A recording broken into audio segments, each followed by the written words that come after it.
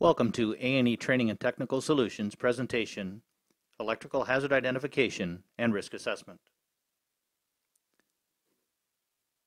This program follows the requirements of the CSA Z462, Workplace Electrical Safety.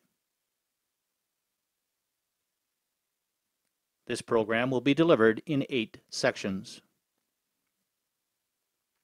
In Section 1, we'll look at what is an electrical hazard identification and risk assessment.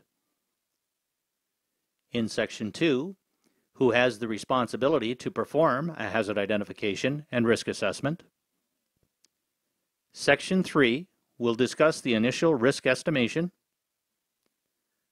Section 4, parameters used in risk estimation. In Section 5, we'll look at risk reduction strategies.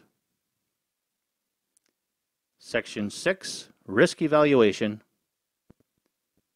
Section 7, Risk Reduction Verification. Section 8, Documentation and Communication Process. You can pause this program at any time. Refer to your student manual for additional information.